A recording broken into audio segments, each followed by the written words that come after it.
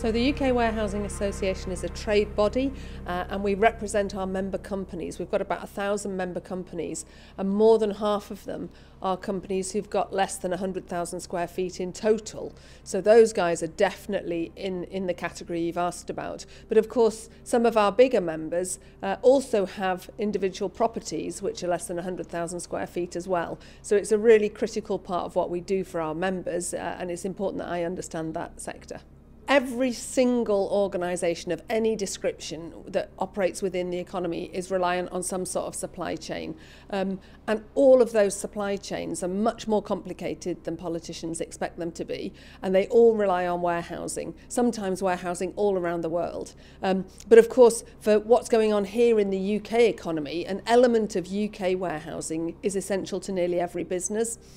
So we're really critical to economic growth, sometimes described as an enabling sector, but I think it probably goes deeper than that, you know, we're just a key part of everything about economic growth. There are some other good news stories as well about the role that we play in the economy. And one of them's to do with levelling up, because there's more demand for warehousing in the Midlands and the North than there is around London. So we automatically feed into that government priority.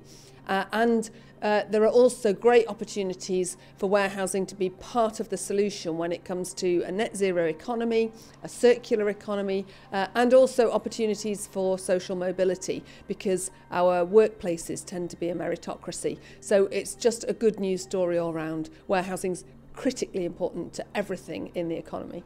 Well, there are lots of things that need to change in terms of policy, and we've touched on planning policy before, but I'd just like to add another element, which is to do with solar panels on warehouse rooftops. I think this is something where, as a country, we need to do much better. At the moment, only about 5% of warehouses have any solar panels on the rooftop, and one of the reasons for that is because the way that our energy markets are structured and regulated is just really out of date. It's associated with a very old-fashioned way of doing electricity, which just doesn't work for the modern economy. So I'd like to see reform of Ofgem and improvements in the energy markets.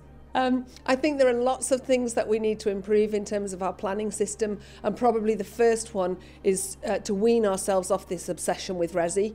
So residential development is really important, but it's not the only important element of development, and the focus is so firmly on residential that I think it actually ends up being counterproductive, because residential development is only ever going to be successful when it's part of a balanced bigger plan, which includes things like schools and doctors' surgeries and the high street, but also in there I would say industrial and logistics is crucially important, partly in terms of what it delivers for householders, but also in terms of the employment opportunities that it provides. Well, it starts at schools, doesn't it? You know, we expect something like 10% of our school children to end up working in the logistics sector, and yet we never mention it to them. In the national curriculum, logistics and warehousing are completely absent, which I think is a travesty, and I very much look forward to the idea of a T-level in logistics, which might help to redress the balance.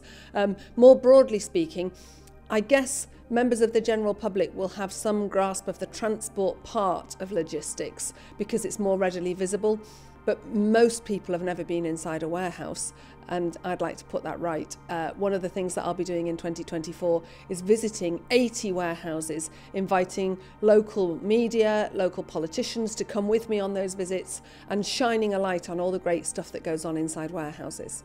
So every kind of development needs to be sensitive to the location where it's going to be, and sometimes that can be, you know, you'd have to ask an architecture student, but there are some quite dramatic ways of doing something that's not necessarily in keeping with what existed there before, but still looks really interesting and exciting and can have a positive influence.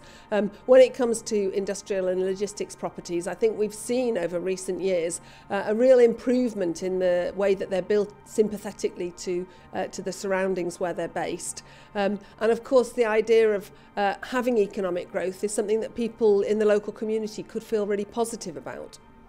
I love the idea of co-location, and I know a couple of people that I've spoken to are trialling it, but it's not commonplace, it's not common practice in the UK market.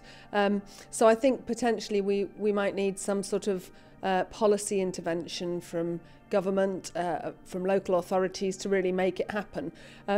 Although your question was, could it work? And I think if we had that, then yes, of course it could work, because there's plenty of space in our market for all different types of industrial and logistics properties.